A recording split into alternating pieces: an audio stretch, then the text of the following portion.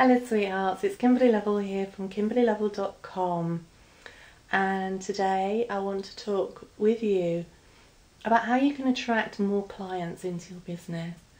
Now, sometimes it's really challenging.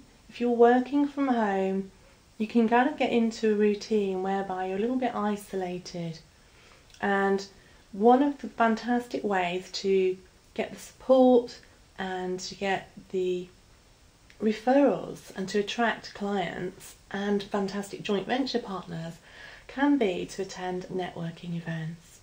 So there are many networking events, but let's start off with talking about networking. Because how do you feel about networking? Yeah, are you networking right now? Do you love networking, or are you like, oh my god, no?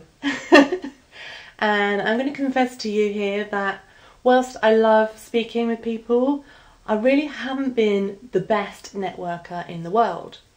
I consider myself quite an extrovert, but what I noticed was that I can feel a little bit uncomfortable when I'm networking because there's people that I don't know.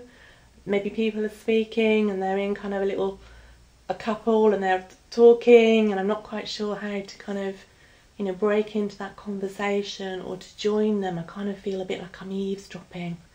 So yeah, it's been very uncomfortable for me at times, and this is something that I've really had to find a way to break through my fear around networking and to overcome that and to come from that place of really just having fun, connecting with people, kind of like being at a party, and you never know who you're going to meet. So I've had a fantastic morning at a business networking meeting, which was amazing. And I really set up this intention before I went to the meeting that I would meet some wonderful people and that would make some great contacts and have a wonderful time. And that's exactly what happened. I actually was met by somebody who also was kind of a guest at this event and hadn't been before, like myself.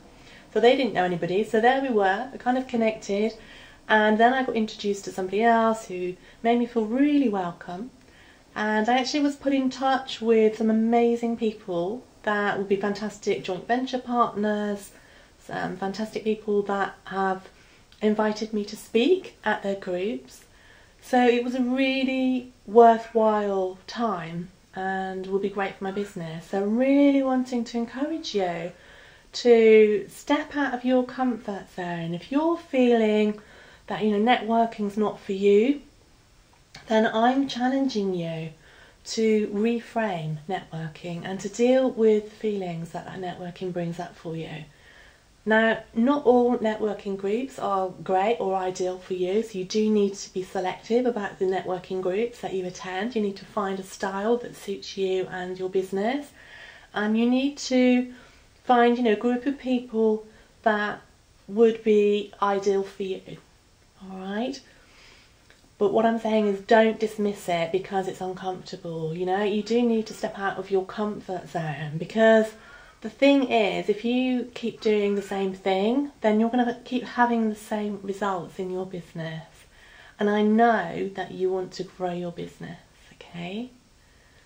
So I hope that's given you food for thought. I would love to hear your comments on the video below, so please post them there, any insights, ahas or challenges. Maybe you're someone who absolutely loves networking, or maybe you're somebody who's overcome their fears, or maybe you're feeling inspired and you're considering going out networking now as a result of this video. I would love to know. So post your comments on the video below, and till we speak again, much love and many blessings. Bye for now.